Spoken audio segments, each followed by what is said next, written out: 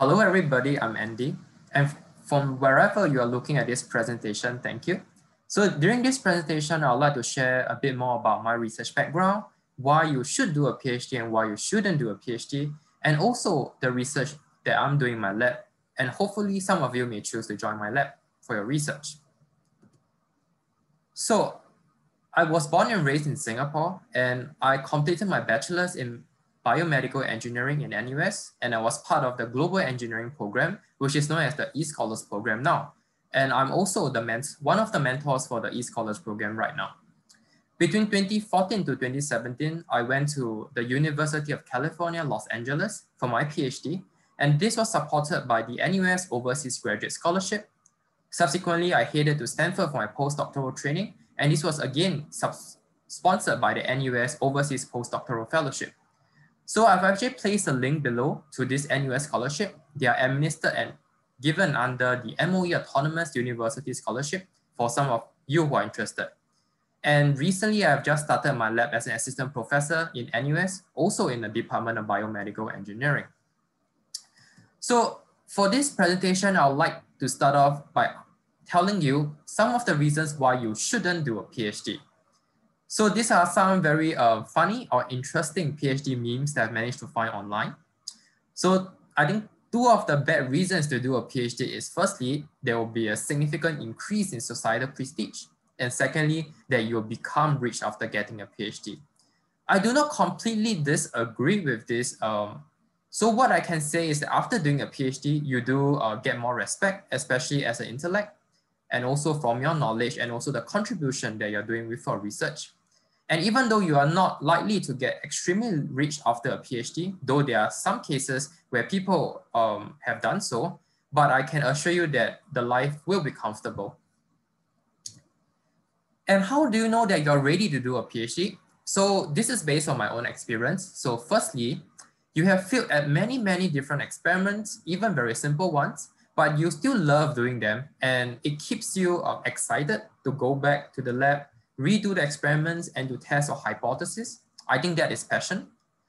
Secondly, you have tried many other jobs in areas like finance, teaching and everything, but you still prefer research. And that is where I think that research career is something that is suitable for you. So here's a bit about my own personal story. I was brought up in a very typical Asian or Singapore family where my mom really wanted me to become a doctor. So as a very obedient child, and so after my high school, I decided to enroll into a medical shadowing program, and that was before my UG or undergraduate education. I didn't really like it at that point, but at that point, other than medical shadowing, I also did research, and I thought that research sounds more interesting. But even after my undergraduate education, I thought that maybe I could give the medical profession another try, another attempt. That is when I enrolled in a medical shadowing program, and that was supposed to be for about 2 months of a period. And after a day, I decided to call it quits. And it is very unlike me to just quit, not even halfway into the program. And what really made me realize that research is my calling is when we were doing rounds during the medical shadowing, when I was looking at the patient, I was more interested in how the patient actually got this disease and how can we personalize treatment for this patient. And that was when I decided that, research in areas like personalized medicine using personal data like genetics may enable us to better detect, diagnose, and also to treat patients. And that was when I decided to go full steam ahead in my research career. So currently my lab is focused on immuno-engineering. There are 3 main core aspects. One is on immune cell engineering, which I'll talk more about it today. There's also a lymph node bioreactor engineering and also microfluidic directed evolution. So you can read more about them on my website. So now I'll talk about my research in immune cell engineering.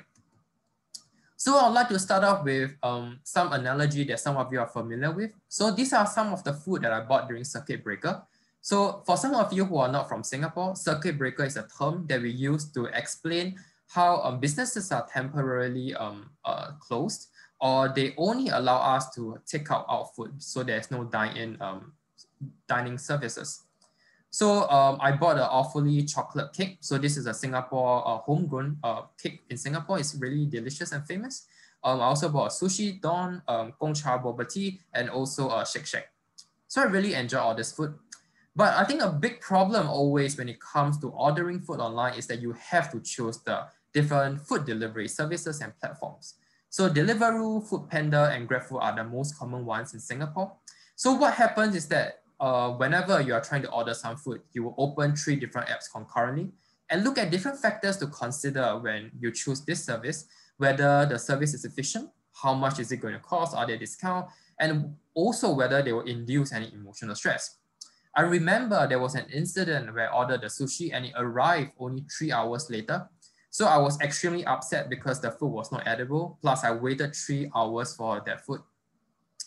So the reason that I'm talking about food delivery services is to draw analogy to the importance of delivering things like cargo, like biomolecules like DNA and proteins into cells, especially to immune cells, to engineer them so that they can better fight cancer cells. And this type of research is known as cancer immunotherapy. So this schematic illustrates a very simple process called transfection.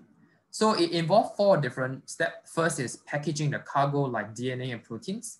Next, we have to transport this cargo across the cell membrane where they are unpacked.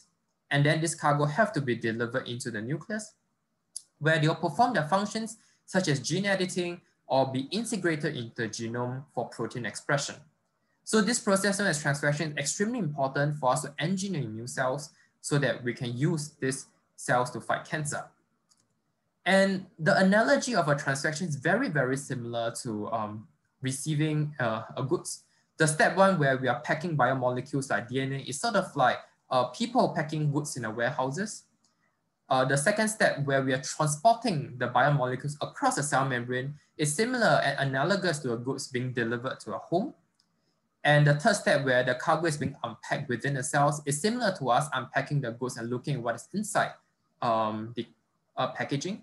And lastly, transporting the goods into the nucleus where they perform the function is very similar to using the goods for things like fun and for learning. Other than research, I think one other very important aspect that I do in my lab is to communicate science, because I think it is one thing that we are communicating science to the academic environment, academic community, but I think that if we are able to communicate science to the larger public space and also the greater society, we are able to amplify the impact of our research and science multiple folds. So I've written for major journals like Nature, Science, and also The Scientist. So for example, I wrote an article for Science regarding how scientists can recover from rejections and failures, and I'll encourage you to read them before you start your PhD. Due to the COVID-19 pandemic, many in-person lab tours are also not allowed. So I also wrote an article where I consolidated resources and interview people about how can we organize virtual lab tours for recruitment and outreach like what we are doing now. And recently, I've also got a paper published in Nature where I talk about how we can use illustrations to create impactful visuals to communicate about science. So last but not least, I hope that through this presentation, we'll learn more about my background, why you should not do a PhD, some of my research, especially in immuno-engineering. And if you're interested to pursue research opportunities or to do a PhD in my lab, you can email me at this address with your CV. And lastly, for tech-savvy people like you, especially because we are using so much QR code right now for a safe entry. So this is a QR code to my webpage where you can learn more about my research, my science communication efforts, my awards and achievements, and also the way that I plan to organize my lab and to mentor my students. Thank you very much.